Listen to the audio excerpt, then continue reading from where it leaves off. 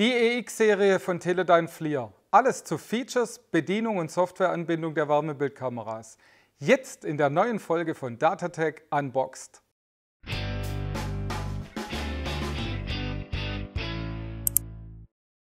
Hallo und willkommen zu dataTec Unboxed, unserer Videoserie für Produktvorstellungen, Neuheiten aus der Mess- und Prüftechnik und mehr. Mein Name ist Jörg Scholl, ich bin Vertriebsleiter bei der dataTec AG. Heute nimmt Sie unser technischer Experte Patrick Schmidt mit auf eine professionelle Reise in die Technik, Anwendung und Ausstattung der neuen Ex Pro Wärmebildkamera-Serie. Einen schönen guten Tag auch von mir. Toll, dass Sie da sind.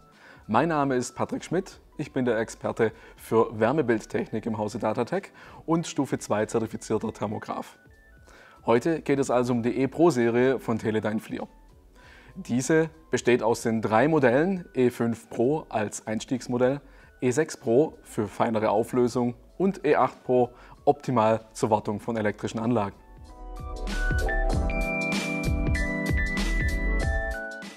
Geliefert werden alle Kameras der Serie im robusten Hartschalenkoffer mit Ladegerät und Dokumentation sowie Kabel zum Anschluss an den PC.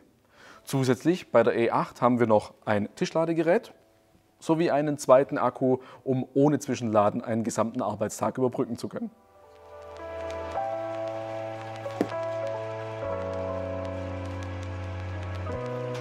Gegenüber den Vorgängermodellen gibt es 2 große Änderungen. Zum einen wurde ein neues Linsensystem verbaut, das gleichzeitig mit dem engeren Bildausschnitt und dem näheren Nahfokus noch detailreichere Bilder ermöglicht. Zum anderen wurde nun ein größeres 3,5 Zoll Touchscreen-Display verbaut, was die Einstellung der Kamera nun auch ohne die Benutzung der Tasten ermöglicht.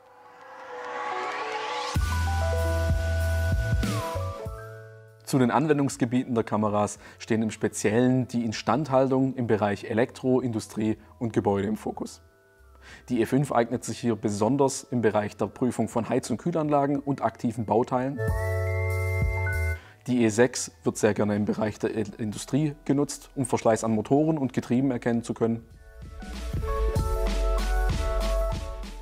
Die E8 Pro eignet sich aufgrund der höchsten Auflösung in der Serie besonders gut für die Elektroinstandhaltung.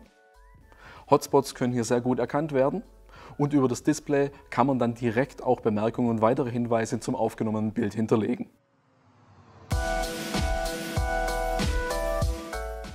Das erleichtert hinterher die Auswertung.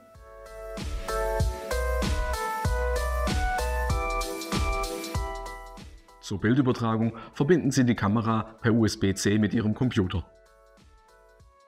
Im Menü wählen Sie das zu bearbeitende Bild aus. Hier können nun alle Messfunktionen eingefügt und bearbeitet werden. Diese lassen sich individuell beschriften. Auch die Farbpalette kann im Nachgang noch bearbeitet werden. Zur Reporterstellung wählen Sie eine der hinterlegten Vorlagen aus. Diese können Sie weiterhin mit Textanmerkungen versehen oder das Layout bearbeiten.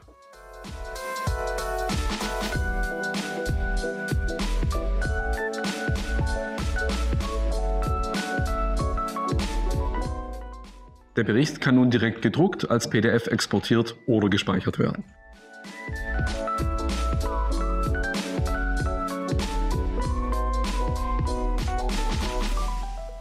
Preislich beginnen die Ex Pro Modelle bei ca. 1.500 €. Welches der Modelle für Ihre Anwendung optimal geeignet ist, erfahren Sie auf unserer Homepage im Wiki-Bereich bei 100 Fragen, 100 Antworten, in der telefonischen Beratung oder auch sehr gerne in der Live-Demo vor Ort. Für weitere Produktvorstellungen und Neuheiten abonnieren Sie diesen Kanal und wenn Ihnen das Video gefallen hat, lassen Sie sehr gerne ein Like da.